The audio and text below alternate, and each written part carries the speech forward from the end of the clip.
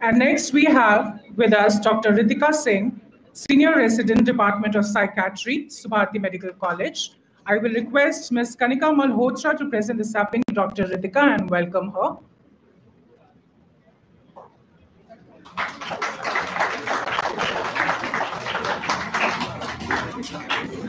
Good afternoon, everyone, and thank you so much for inviting me over there.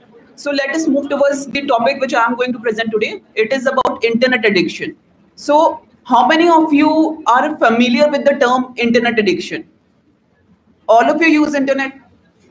So you are familiar with the term internet addiction. So psychiatrically speaking, internet addiction comes under the category of compulsive impulsive disorders. So there's compulsion to use and there's an impulse to use the net. So it is further characterized by excessive or poorly controlled preoccupations, urges, behavior regarding the internet use. Against the symptoms which may lead to the compulsive checking of social media, online gaming, constant browsing. You will also suffer like other addiction withdrawal symptom in this kind of addiction. Despite of this, the person will continue using the net. So moving on towards the classification of internet addiction, it has been classified into 5 subtypes like cyber sex addiction, online relationship addiction, compulsive information seeking, gaming addiction, and net compulsion. Now, the topic of online shopping is also being considered among the same, which has not been included yet. It might come in near future. So, what is exactly cyber sex addiction? So, it involves obsession with the use of adult chat room, pornographic sites, adult role playing. Again, next thing is cyber relationship addiction, quite similar to cyber sex addiction. We see chat rooms, online dating sites, social networking sites. So the problem with these two things is that we have a compromised actual relationship and intimate relationship. These things predict or give us a false picture of how the thing should be conducted, but this doesn't happen. Like, for example, pornographic site, it is actually a movie where we'll have the actors, you'll have the director, you'll have editing, you'll have cameraman. So that is not true. Next, we'll move on to net compulsion. Now, this is quite interesting because the topic like online gambling, online gaming are included in it. So all of you might be familiar with the term PUBG or other games which you have been, multiplayer games which you have been playing. Fine. So everyone is attentive, right? You're listening? Okay. How many of you play PUBG or other multimedia player games? अभी मना मत करना, आप सभी खेलते होंगे. हाँ, at least honest people over there.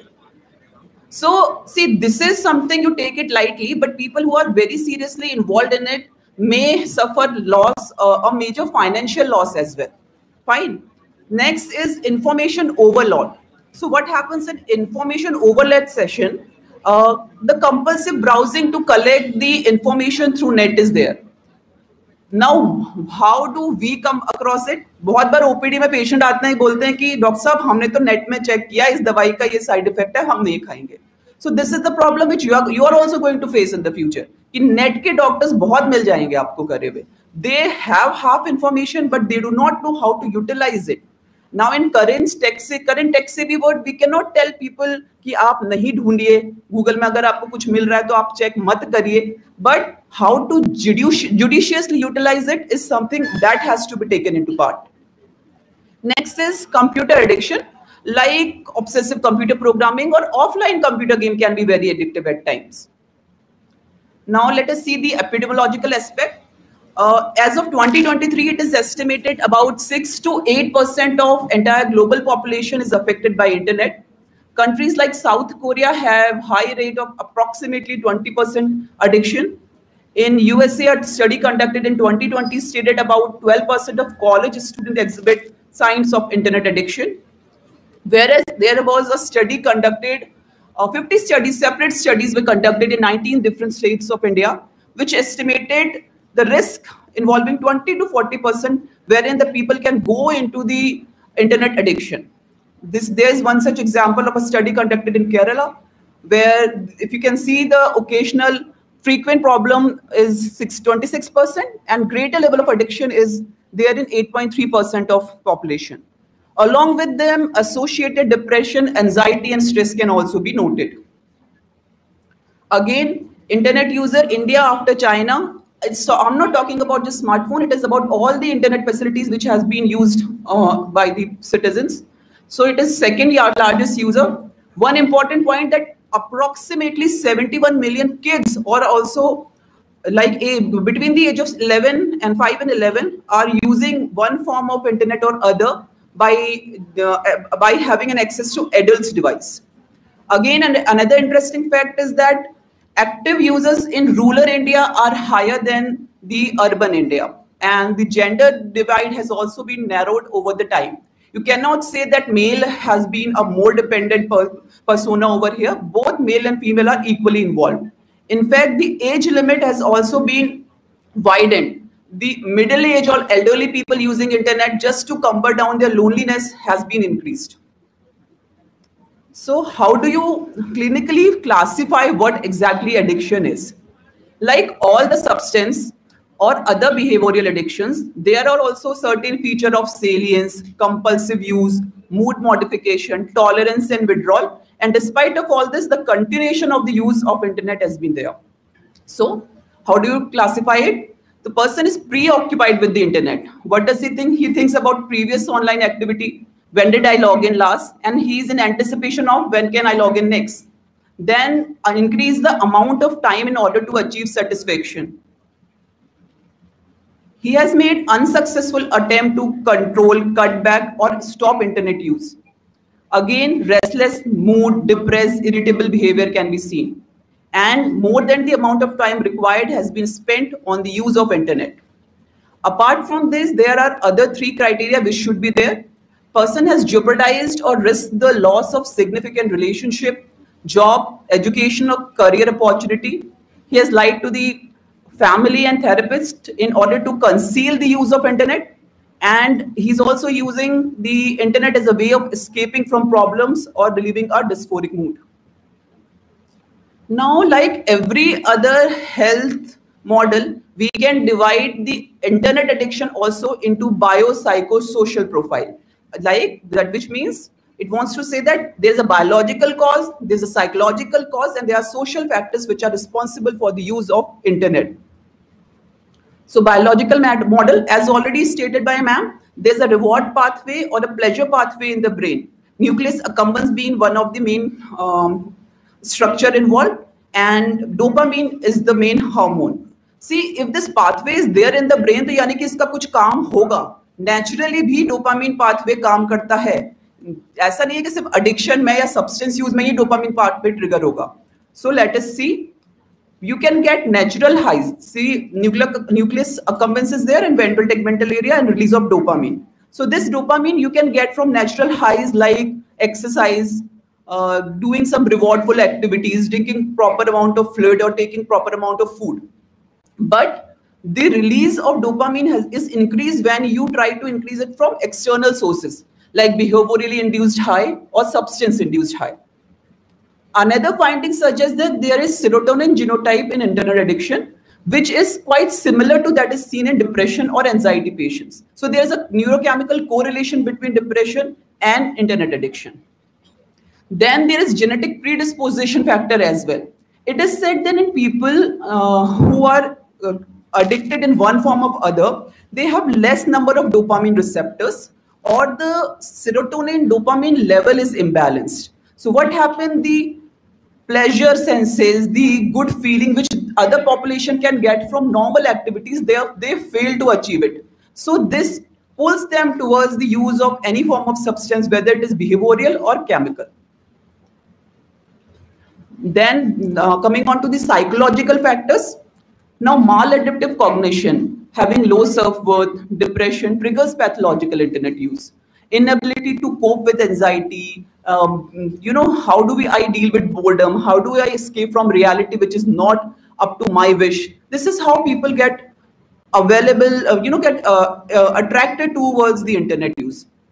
Again, certain forms of temperament and personality like anxious avoidant personality, emotionally unstable personality has been seen associated with internet use. So this view, in short, if I like to say, कि emotional regulation How do we facilitate emotional regulation in an unhealthy way? We choose one form or other form of substance. Next is social model of among the biopsychosocial model. What happened in social model? Currently, the societal norm, the accessibility, the acceptability of the internet. पहले ऐसा होता था कि phone होता ही नहीं था. After geo bombardment, everybody has data to use. What happens again? Ki peer comparison. Why is my friend making a reel? Why can't I make a reel? It is socially been acceptable by parents as well. So these are the factors which are promoting the more unjudicious use of internet. Next thing is permissive or indulgent parenting, or at times too much of intra-family conflict or punitive parenting. Now the parent can't expect कि बच्चा phone नहीं use करेगा if both the parents are sitting and using the mobile phone. He or she is going to learn from you. Again, another thing is many people have fear socializing in the general public. So they use internet as a way of digitally socializing. As such, their need of socializing has also been fulfilled and they do not face the public. So as you can see, this is a biopsychosocial model of health. One thing in studies, it has been seen that lower IQ and lower EQ. EQ means emotional quotient, is being associated with higher use of internet addiction. Now, how does it affect our day-to-day life? First of all, it reduces people's motivation for interacting with each other. So people spend less time in the company of friends and relatives, more time in internet. Again, insomnia is highly related to addiction, internet use disorder. Sleep deprivation further can cause reduced concentration, immunity has been compromised with the same, academic decline, etc. Again, the sedentary act of computer has resulted in lack of exercise and increasing in metabolic complications. Then the cyber affair, there's a term called cyber affair, wherein the online relationships have been blooming. So it can cause the problem in marriages and actual relationships which are being there in the family. Again, talking about physical symptoms, carpal tunnel syndrome, back strain, neck strain with the increased use of internet has been seen. Then we have online gambling and gaming which involve financial risk. मतलब आप लोग रोजमर्रा की life में कोई ना कोई news article देखेंगे जहां पे you will get कि an adolescent have lost this much amount of money playing online gaming, or have been physically or violently aggressive towards the family members because the internet use was cut down. Behavioral changes, irritability has been there. Cyber crimes including computer fraud, ad fraud, identity theft, data threat, and also online harassment or simple trolling, जिसको बहुत easy way में बोला जाता है कि आज इस people को troll, especially you see this in celebrities कि they are being trolled. So you also become the part of that system sooner or later. So these are the effects. So there are a few tests like internet addiction test, which was generated by Dr. Kimberly Young, and there's internal related problem scale. So as you can see, internet addiction test is a 20 questionnaire form, and there are points which will depict how much frequently you are using the internet. So do we have solution for these problems? Okay. So goal is not the abstinence from the use of internet. We focus on a judicious use. So again, like the health model, we'll deal the solution in pharmacological, psychological, social, and technical way. Pharmacological, like it was mentioned, case it has correlation with depression. Certain antidepressant like SSRIs have been found to be useful. Methylphenidate, a psychostimulant drug, has been found useful in children with ADHD. So now it has been advised, it has been in guidelines as well, below 2 years of children, you should not allow them to see phone screen because there is high chance of the child developing ADHD along with the ophthalmic complications. Mood stabilizers have their own role, and the combination treatment of escitalopram with quetiapine or naltrexone has been seen. Now let us move toward the psychological approach. How can we treat it by psychological approach? See, cognitive behavior therapy and motivational interviewing. These are two therapies which could be practiced which are implemented by a clinical psychologist or a healthcare professional.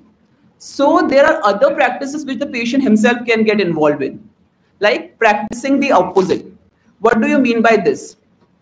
In this particular point, the main focus is the amount and the particular point of time when the internet is being used. So you will cut down that time, you will move the use of internet to another time, such that the habit of using it at same time again and again has been broken down. So it is the first and very little step towards cutting down the use of internet. Then external stoppers. Now make a concrete plan. Instead of playing game from 4 to 6, I'll go out and I'll meet my friends. I'll go to the museum, I'll go to the library, or I'll just go out and walk around to the shopping complex and come back. Setting up of alarm clock. Now another point I'd like to focus ki please keep the alarm clock का timing 5 minutes की duration में. Most of the time क्या होता है, 1 घंटे में alarm बजा, आपने बंद किया, फिर आप फिर काम करने लग जाते हो, फिर अलार्म बजता रहता है. तो after 1 our set a time की 5 मिनट बाद फिर बजे, 5 मिनट बाद फिर बजे, एटलीस्ट आप 2-3 बार में छोड़ दोगे कंप्यूटर यूज करना. Then another thing is putting hairband or any external stopper around your phone. It is just a mindful based practice. If you put a hairband around your phone, you will see that there is an external barrier to use your phone. So you can trick your brain ki I have to pass this barrier and then use the phone. So in this way, you can prolong or delay the use of internet. Then goal setting should be very judiciously planned. You cannot have very high ambitious plan कि आज मैं 24 घंटे net use कर रहा हूँ या फिर 7 घंटे जैसे हमारे रेजिडेंट यूज कर रहे हैं, उसके बाद मैं अगले दिन 1 घंटा यूज करूंगा. No, you cannot do that. You will have to be a short goal basis. Another thing is reminder card. Patient should make the reminder card. क्या करना है उसमें? एक reminder card में आपको 5 harmful effect लिखने हैं, एक में आपको 5 effect, useful effect जो आपको after curbing down the internet मिलेगा. So you make an index card and keep it reading and setting as a reminder.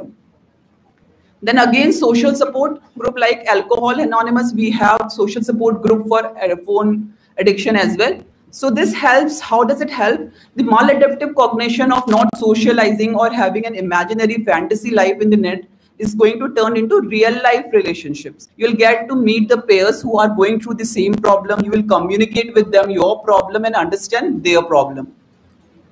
And finally, family therapy is very important because the family is someone who is going to stay for you after, even if you are going in some rehabilitation center or in some hospital setting.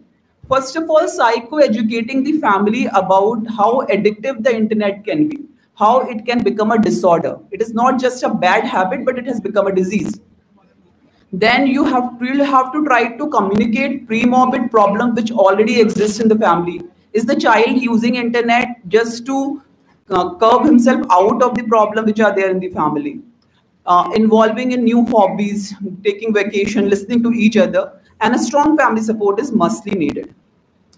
So technical support has already been covered by ma'am. I'll just go through it one by one. You can turn off the notification. You can set the screen to black and white, remove distraction-based app. You can set a longer passcode, turn off do not disturb, setting time limits on your phone, and parental control applications for keeping a check on your child's internet use. So how do you do that? Like there's an app, if you go to the setting aspect of your phone, you'll find app notification, just swipe left, this blue will turn into white or transparent thing, and you can stop the notifications. Again, going to the accessibility area of your phone, going to the color filter and moving it into grayscale. Again, digital, if you go to the setting point of your phone, you will see digital well-being and parental control being one option. Here you can see in the second image, app timers is there. So here you can set the timing to limit your application. You can limit the application, for example, Instagram to 1 hour a day or 30 minutes a day. Now this is important, parental control application or Google Family Link. Nowadays, even the children, young children or young teenager have phone. So how do you control their internet use? You cannot say no to them because there are many online classes going on. So you will download a Google Family Link program from, application from what we call Google Play Store. And then you will make up your account and you will also make a Google account of your child. Later on, you will be doing some setting aspects in the parental control part of your child. And after setting, these are certain things which can be checked upon. You can keep an eye on the screen time of your child. You can manage the apps which child can see, or you can block the app. You can also set the bedtime for the child. Like suppose 9 baje ka bedtime hai, the phone will automatically get locked up. The child won't be able to use phone post 9 p.m. So this is also a photograph which shows that 35 minutes of the net has been used by the person. And again, the GPS tracking can also be done with the same application. So in final thought, the judicious use of internet is being advised, a multifaceted approach which involves biological, psychological, and social aspects should be taken into consideration. I'll end with this. Thank you so much.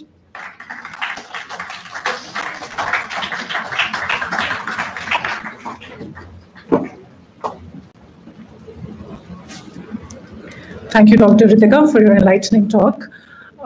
If I can invite Dr. Swaleha Mujawar, who is the Assistant Professor of Department of Psychiatry, to present the memento to Dr. Ritika.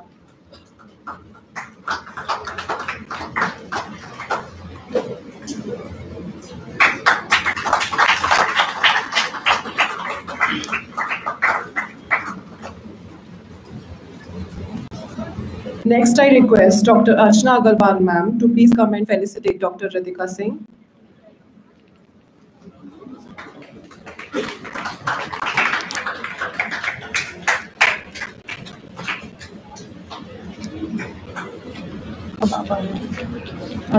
विद्या के लिए आज